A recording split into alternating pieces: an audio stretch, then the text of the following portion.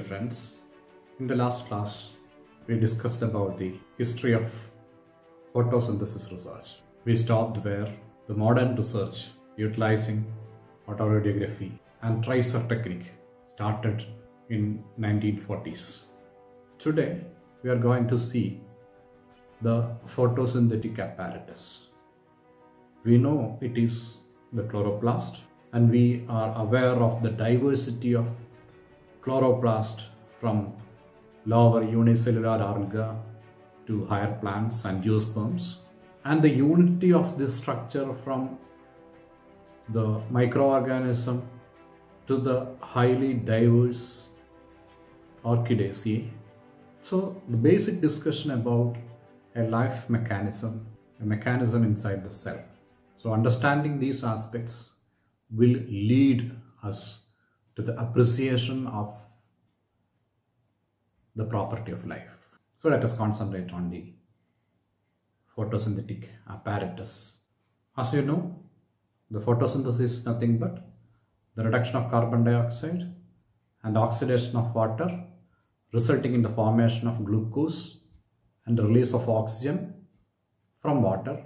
The equation is CO2 plus H2O gives C6H12O6 plus O2.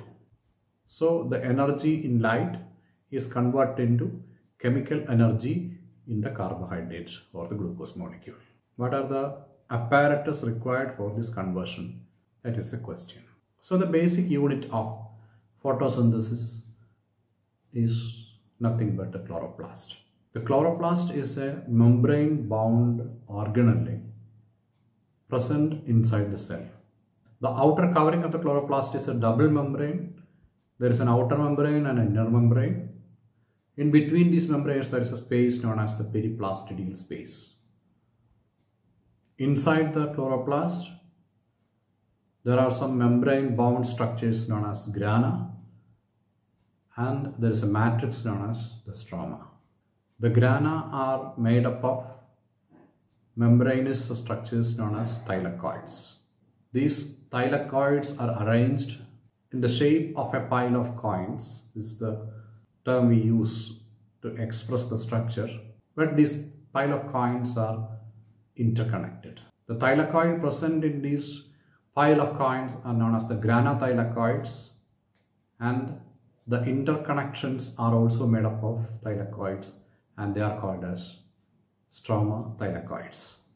Inside the grana there is a lumen, there is a space, and outside the grana there is the stroma. Stroma is also abundant in enzymes, proteins, metal ions, etc. The basic function, the basic process in photosynthesis is the trapping or fixing of light energy and also the fixing of carbon. So the next component is the light. The chloroplast is designed in such a way that the light energy is trapped maximum and utilized for the photosynthetic process. So the next component is the light, and the ultimate process is carried out by the pigments present inside the grana. With respect to the light, we are not going to details because we know the basics. Only the visible spectrum and some infrared region is absorbed by the plants. For example, in the case of Rhodophyceae, which grow in the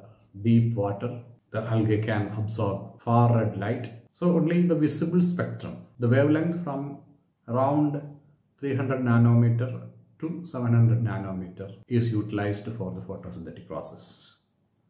With the combinations of different pigments, the diverse plants are able to absorb the maximum available light. So we will see how these pigment molecules are organized inside the chloroplast and absorb light energy and transfer it to the reaction center.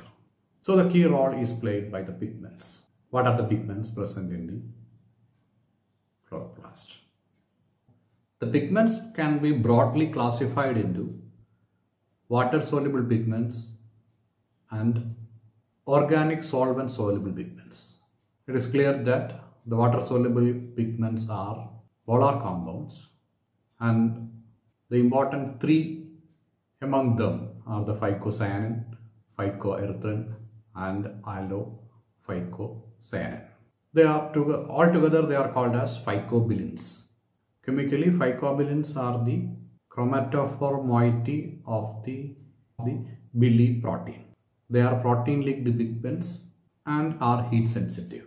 The phycobilins are also like chlorophyll molecules, but they lack the phytotail and the magnesium ion in the tetrapyrrole ring.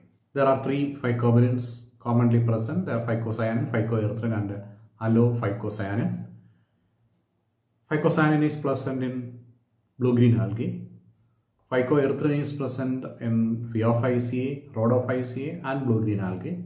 And allophycocyanin is present in blue-green algae and red algae. And the organic solvent-soluble pigments are different types of chlorophyll. All the chlorophylls have a common structure, common basic structure, and there are 8 different types of chlorophyll molecules based on the side chains on the basic skeleton. If we take chlorophyll A molecule as the basic structure or the starting point, it is C55H72O5N4Mg.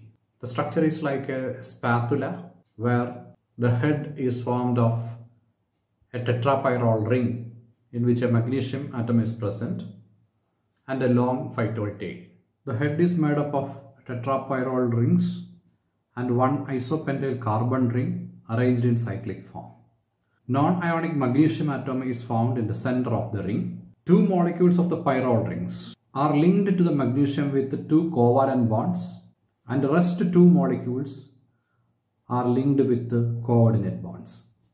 These tetrapyrroles link together by a methane group forming a ring system.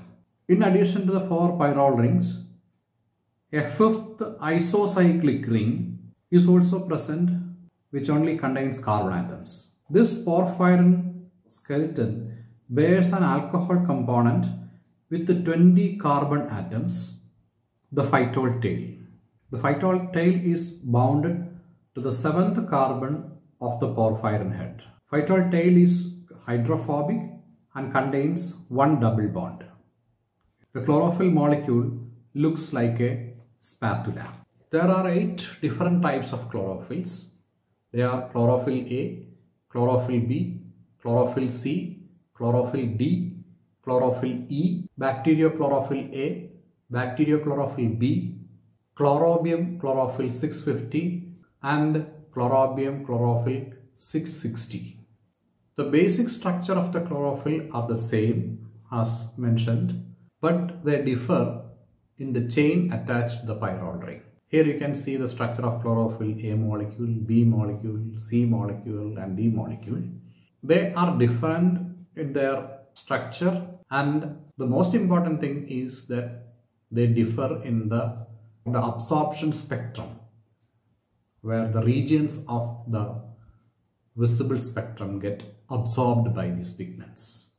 So a diverse combination of these pigments help the plant to adapt to the environment with respect to the availability of light. That's the most important thing. Chlorophyll A is present in almost all plants, and its molecular formula is C55H72O5N4Mg. In the case of chlorophyll B, which is present in the higher plants and also in the case of green algae, the molecular formula is C55H70O6N4Mg. We can remember this structural difference. Here you can see a CH3 group here. So CH3 contains 2 hydrogen atoms. Instead of that, the chlorophyll molecule contains a CHO group. So 2 hydrogen atoms are less in chlorophyll B, but 1 oxygen group is added. So its structure, its formula changes to C55H70O6N4Mg. With this change, the absorption spectrum varies very much in chlorophyll B. Similarly, all other chlorophylls, for example, the chlorophyll C is present in brown algae, chlorophyll D is present in the red algae, chlorophyll E is present in Xanthophyceae. In photosynthetic bacteria, bacteriochlorophyll A and B and chlorobium chlorophylls are formed. In addition to these chlorophylls, there are carotenoids and xanthophyll. Carotenoids are pigments which contain carbon and hydrogen only. There are alpha and beta carotenes. They are unsaturated hydrocarbons made up of carbon and hydrogen only. Different carotenes differ only in the arrangement of their molecules in space. The structure of beta carotene is given here. But the xanthophyll are oxygenated or oxygen containing derivatives of the carotene. The common xanthophylls are lutein, zeaxanthin, neoxanthin, violaxanthin, etc. The xanthophyls are yellow in color and they are distributed more than carotenes in nature. In a normal leaf, the ratio between carotene and xanthophyll are 1:2 on an average. What is the function of these carotenoids and xanthophylls? They protect the chlorophyll from photooxidation because ultraviolet rays and energy-rich rays can oxidize the chloroplast components, chloroplast proteins, including the chlorophyll molecules. Best example is the epoxide cycle, or it is also known as photooxidation or solarization. It is a phenomenon of oxidation of cellular components, including chlorophyll molecules, in high intensity of light. During the process of photosynthesis, chlorophyll molecules get excited and combine with the molecular oxygen to form chlorophyll oxygen complex, which leads to the inactivation of chlorophyll molecules, followed by the destruction. Generally, the activated chlorophyll molecules return to their original state due to fluorescence, phosphorescence, and its participation in photosynthesis. This photooxidation is prevented by the shield pigments such as carotenes. The carotenes themselves undergo photooxidation. Carotenoids bind to chlorophyll oxygen complex and form epoxide derivative, releasing chlorophyll molecules. The non-epoxy carotenoid gets oxidized. Non-epoxy carotenoid can be regenerated from its epoxy derivative through dark reaction catalyzed by the enzyme carotenoid deepoxidase. When we say about this is the photooxidation of the chloroplast proteins, including chlorophyll. Do not confuse it with the photorespiration. There, the photooxidation of Calvin cycle intermediates takes place. Now we can see how the chlorophyll molecules are synthesized. The chlorophyll molecule synthesis takes place with a Krebs cycle intermediate, the succinyl coenzyme A. The succinyl coenzyme A condenses with a molecule of glycine to form alpha amino beta ketoadipic acid. This reaction is catalyzed by the enzyme ALA synthetase. Now the alpha amino beta ketoadipic acid goes into decarboxylation reaction in presence of cofactor pyridoxal phosphate, light and enzyme aminolevulinic acid synthetase to form aminolevulinic acid. Dehydration of the latter forms two molecules of aminolevulinic acid. In the next step, the two molecules of aminolevulinic acid get condensed to form a molecule of monopyrrole compound porphobilinogen or the PBG. The reaction is catalyzed by the enzyme ALA dehydrase. Now, four molecules of PBG, which is a monopyrrole, get condensed to form a tetrapyrrole compound, uropyrinogen, with evolution of four molecules of ammonia. The process is enzyme mediated and uroporphyrinogen goes into decarboxylation reaction to form copopyrinogen. The oxidative decarboxylation of the coporphyrinogen under anaerobic condition in presence of enzyme protoporphyrinogen. This reaction is light dependent and protoporphyrinogen gets oxidized and yield protoporphyrin. Protoporphyrin incorporates with magnesium atom to form Mg protoporphyrin and it condenses with CH3 group to form Mg protoporphyrin monomethyl ester. This CH3 is donated by S-adenosyl methionine. Further reduction of this group into CH3, CH2 yields protochlorophyllite. So we can say that this protochlorophyllite is the precursor of chlorophyll molecule. In the next step, this tetrapyrrole get attached to the phytol tail. Phytol tail is a alcohol containing tail of 20 carbon atoms, and the latest view is that the protochlorophyllite gets converted into chlorophyllite by photoreduction. The chlorophyllite A is assumed as the immediate precursor of chlorophyll A, and chlorophyll B is formed from the chlorophyll A. In some bryophytes and gymnosperms, there are some pathways for the production of chlorophyll in the complete darkness. So shade-loving plants which are green have this capacity, whereas most of the higher plants, light-loving plants, the chlorophyll synthesis takes place only in the presence of light. There are differences in such plants where chlorophyll synthesis takes place in darkness. We are not going into that much detail, but understand that there are different pathways for the chlorophyll synthesis, and this is one of them. Inside the chloroplast, these chlorophyll molecules are arranged in different ways. Chlorophyll molecules along with other pigments. As you know, there are two photosystems, photosystem 1 and photosystem 2. We will go to the details of such things. But now we can say that these chlorophyll molecules are in the form of quandasomes as proposed by Park and Beggins. They proposed the term quandasome. It is a concept, it is a theoretical expression of the basic unit of photosynthesis.